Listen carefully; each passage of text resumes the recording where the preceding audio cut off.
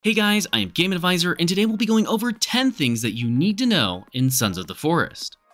First up is, how do you actually get Virginia? And if you don't know who Virginia is, she's that three-legged lady you probably saw in the trailer. In order to get her, you're basically just going to have to wait around for a little while until she shows up. I do encourage people to be in warmer climates because she does tend to like to go to those warmer climates, so you'll probably find her faster.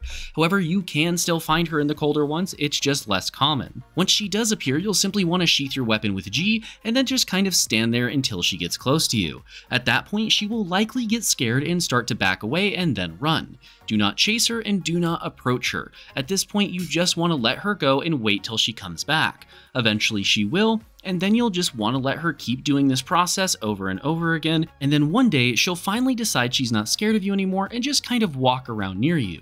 You'll know you've succeeded because you'll be able to interact with her by holding E, just like you can with Calvin, and then you'll now have her unlocked. Keep in mind, she's extremely useful because you can equip her with weapons, and she will help you defend not only your base, but also yourself just out in the world. P.S. She also has infinite ammo, which is no joke super powerful.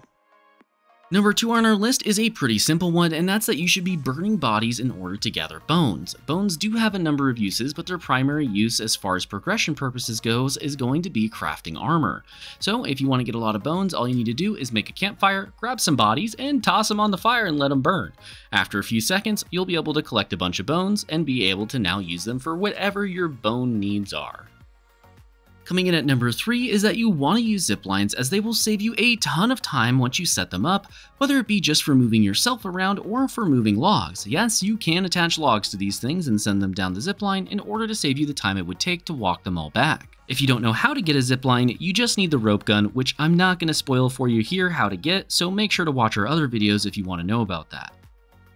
Number 4 is that whenever you're using a sled, you will take no fall damage, and that does mean 0. So you can jump off a cliff, you can go ahead and ride down a mountain, you can do whatever you want, and as long as you have that sled underneath you, you are not going to take fall damage and you are totally safe.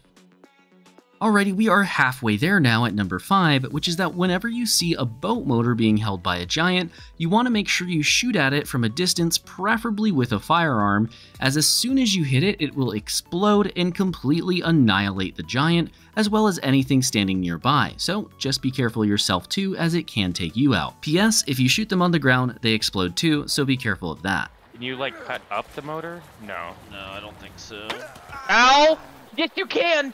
Number 6 is that you can use your extra grenades to go ahead and cut down a huge amount of trees in a very short period of time. This is great, as all you really need to do is just toss a grenade near a tree and it explodes and knocks the tree down. Not a lot to this one.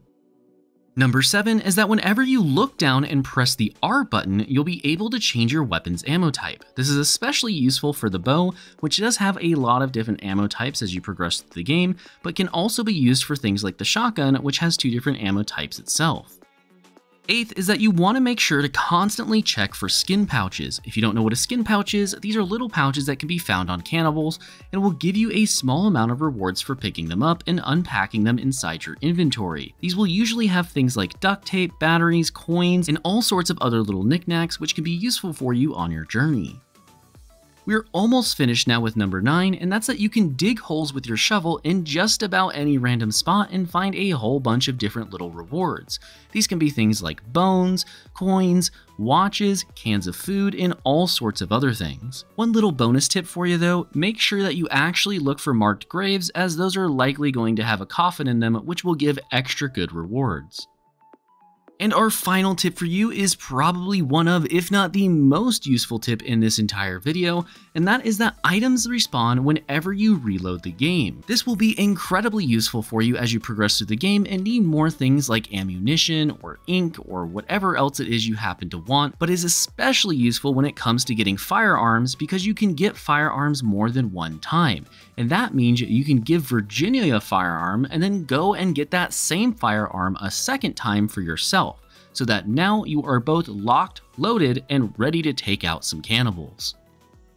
Now, if you guys like this video, make sure to like and subscribe, as it lets us know that you guys want to see more Sons of the Forest content. But either way, I want to give a big shout out to our Platinum and Above channel members, which include Caustic FPV, Jonathan S, Gerald89, Jim Phillips, and AZ Blackbird. I'm Game Advisor, and I'll see you next time.